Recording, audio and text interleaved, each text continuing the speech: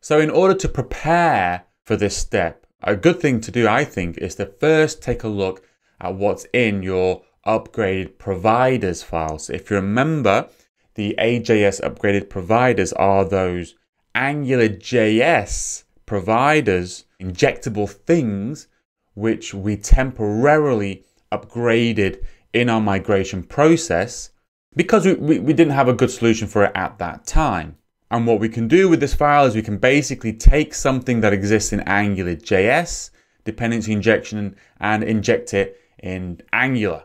So it kind of allows us to upgrade an AngularJS service into something we can use in Angular. Now we're going to be dropping AngularJS. We need to find solutions for everything which you had in your AJS upgraded providers. Now we've only got two in here. So we've got kind of two things, generally two things, and one of them is the toaster module. So if you remember, I upgraded or temporarily upgraded the AngularJS toaster so we could use it in our Angular components. And I also did similar things with the UI router. So the UI router had two services which you could inject. One is $state and the other is $state params, and we temporarily upgraded those as well. So we need to find solutions for these before we can basically drop AngularJS. So for the toaster, the solution is we're going to start using an Angular 2 toaster. It's actually Angular 2 toaster. You can find it here on GitHub.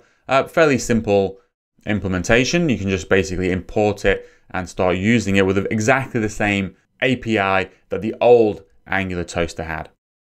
So that's what we're going to do with the Angular toaster.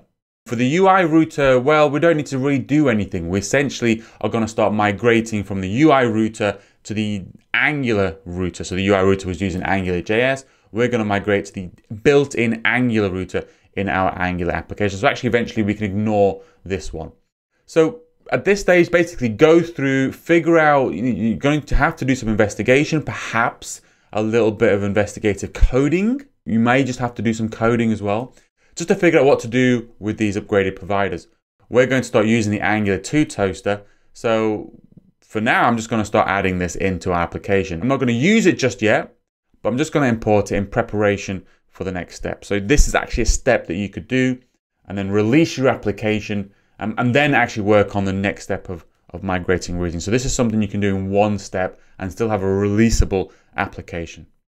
So let's start doing that. Now we're going to have to keep our old toaster in there because we still need to use the old AngularJS toaster. All I'm going to be doing is adding in the new toaster, and we're not even going to be using it just yet. I'm just going to add it in preparation for the next step. So some of this stuff I'm doing is just preparation work, really. So let's open up the terminal and let's just add in the toaster package itself, which is actually Angular 2 toaster. npm install -- save. Let's add that in. Okay, that's now installed. Now we need to basically go into our ng module, and we're already here, and we need to add it in. Now, can we use the new Angular 2 toaster with a few extra import modules? So you can see at the top here, I'm grouping it with the Angular 2 ladder, Angular 2 infinite scroll, and Angular 2 toaster. So there's two things for Angular 2 toaster. There's a toaster module, and if it's a module, we need to import it. And the next thing is a toaster service, and with a service, we need to add it to our providers. Now that's all I'm going to be doing at this stage. I'm just going to add it in preparation for when we do migrate over towards it. So I'm just going to make sure it runs or compiles, I should say. I shouldn't be breaking anything at this stage. Okay, everything's compiled correctly. And if I go to our application, which is localhost 5000, yep, everything's there. And this toaster is working, but this isn't a new toaster. We're still using the old AngularJS toaster, which we upgraded temporarily.